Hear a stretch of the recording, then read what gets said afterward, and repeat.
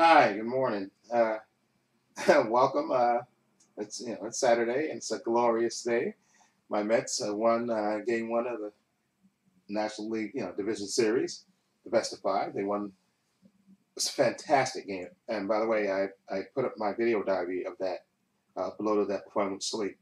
Um, well, I guess as I went to sleep because I uploaded it, and then while it was loading, I just went to sleep. I think around 3:30, and so I got about 4 hours sleep. Actually, when I recorded my video. And I think it was like one something, almost two, and I think I slept another hour in my chair, which I tend to do lately. So I got about 5 hours of sleep. I think, or maybe 4.5. So I'll be pumped up for tonight's game, which starts at 9 o'clock Eastern Standard Time. We got Thor pitching for us, Syndergaard, Noah, and but Jacob DeGrom. What can I say? He pitched a hell of a game. 13 strikeouts in his first playoff game. Jacob DeGrom was money. He's pitching against Kershaw, probably the best pitcher in all of baseball, and the Mets beat him. Okay, the Mets beat him, even though he had I think like 11 strikeouts or something before they pulled him. But the Mets beat him. Okay, that's the thing, and Jacob DeGrom outdueled him.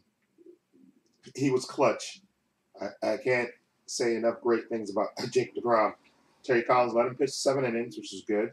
And I think I said in my commentary to let him pitch to the 7th inning, but because he ran his pitch count I think to 121. But thankfully, Terry Collins pulled him after 7, and Tyler Clippert got 2 outs, but then he gave up a run. Okay, but thankfully Terry Collins went and got him, and half a million pitch and get a 4-out save, which is good. But and I know they asked Terry in the post game is he going to let Tyler Clippert. I think he said he's going to let him start again. I guess I know he's loyal, but screw this. Give Addison Reed a shot. If I know Tyler Clippert is your man. You want to show loyalty to him, Terry. But hey, hey, no more of this. But I'm glad that he had a quick hook though.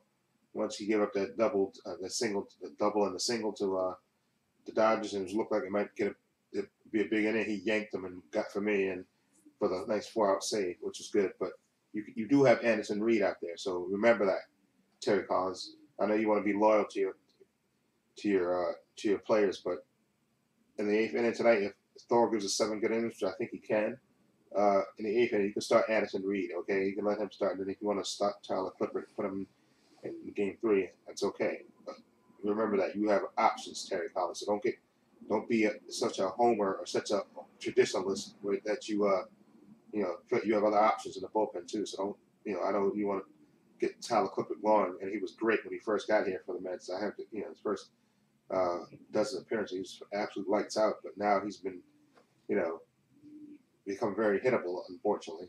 Uh, Even though he got the quick 2 outs, but just make sure you remember you have Addison Reed, and you can let him pitch the 8th too. You have options. Okay, that's all I'm saying.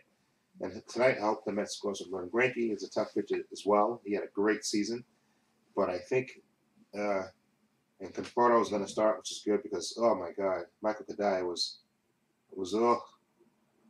I'm sorry, this blog is all about my Mets, but I'm sorry, I'm just super stoked about the Mets, winning that first playoff game in 9 years. And Captain Clutch, David Wright, got that key hit, that 2-run single in the 7th inning.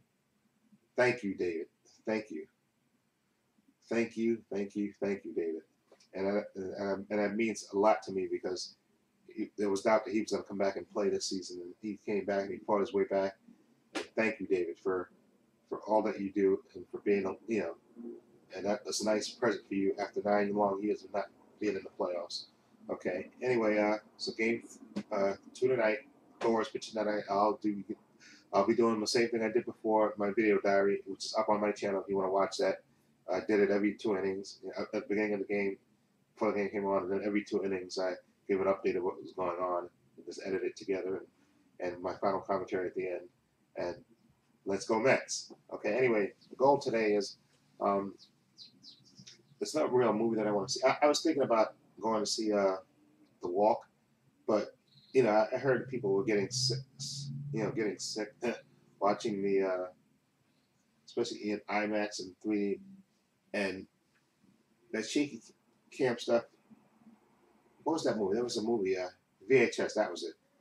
That movie made me so nauseous watching that, and I don't want to watch any movie. You know, I love uh, Joseph Gordon-Levitt, but I don't want to watch a movie that's going to make me dizzy. And you know, so maybe I'll wait till that movie comes on video and watch it at home or something. But because I was thinking about going and watching an IMAX, but then I don't want to get nauseous watching a movie.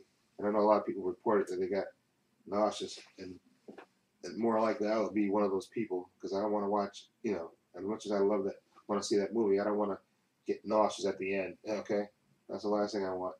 I want to be perfectly healthy for the night for my Mets. But anyway, but today I think what I'm going to do is it's right now it's 8:39. I was trying to watch all the commentary about the Mets and stuff, so that's why this vlog is a little late. What I want to do is wash up, eat, and I think I want to maybe watch a horror movie for my Trepacer Saturday reviews, and then go downtown anyway. Even if I don't see a movie, just go downtown to do my movie shopping. And I was debating about going to Comic-Con. It's at the Javits Center. I think today's the second day, and just to see the Batman and Superman exhibit, which might be extra crowded, but maybe just stop by there. You know, maybe buy a hat or something, because I know they got the hats. You know, selling hats or something, maybe posters or something, whatever. And I want to see the display. You know, they got the bat armor, I think, in the Superman display. So I want to maybe go down there and see. I'll maybe I'll look on YouTube and see people. You know, 'cause I'm sure people went to it and filmed it. So you know, and I'm looking forward to the trailers. That should be a trailer with Supergirl comes on. It's focused on Superman, and then a trailer on Gotham. It focuses on Batman. I think Supergirl debuts on I think the 26th, whatever the Monday is, and this later this month. I think in 2 weeks. But anyway, and then you know, if I go downtown and do my movie shopping, maybe drop by the Comic-Con thing. Maybe I'll drop by there.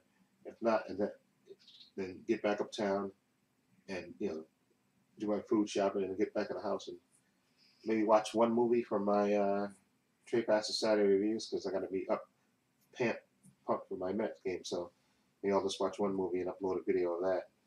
And like I said, next week Goosebumps comes out and Crimson Peak, which I want to watch. Both of those movies. Those come out next week. Although I might have to see my brother. I'll go see my brother on Saturday. So I may have to see those movies on Sunday. I may have to go Sunday. Hopefully, if the Mets win their playoff series, I don't want to miss, you know, I got to look at the possible schedule.